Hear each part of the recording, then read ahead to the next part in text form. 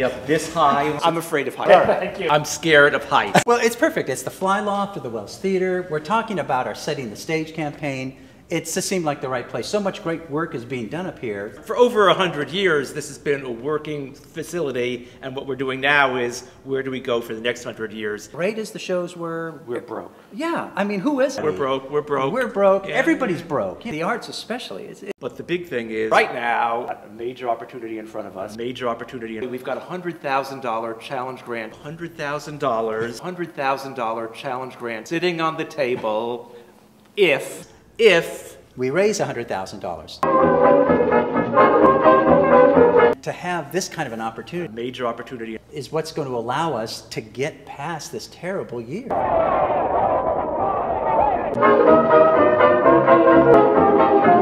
Keith and I have been working towards a plan for this company that really changes, in some ways, what we think about American theater. How do theaters look at and serve the regions that they live in? And we've got plans for that. This last year, we rolled out the first play in our American Soil series, your play about Line in the Sand. 50 years ago, Hampton Roads was ground zero for public school integration. The audiences responded so strongly to it. We're opening up our next season with Alive and Well, Kenny Finkel's new play about the differences of the North and the South and the way the Civil War still lives. And from there, we're going on to a play about military families. For anybody that doesn't know Virginia Stage Company, that's not all that we do. We open this season with an amazing production, I will say, My Fair Lady. We did Ella. We do a lot of mainstream, very popular stuff, but with real imagination, yeah? Also, a lot of people don't know about our education and outreach programs. 40,000 students, 40,000 students every year for the last 5 years. Introducing kids to whole new ideas in society using theater to get there. We've got all these great things going on with the stage, with the education programs, but it all keeps coming back to one thing. It's getting out of this last year.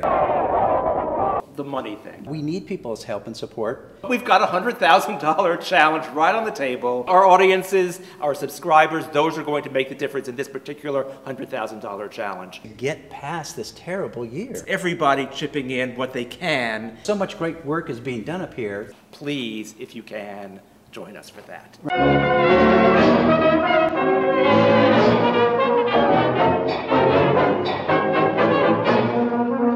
Thank you.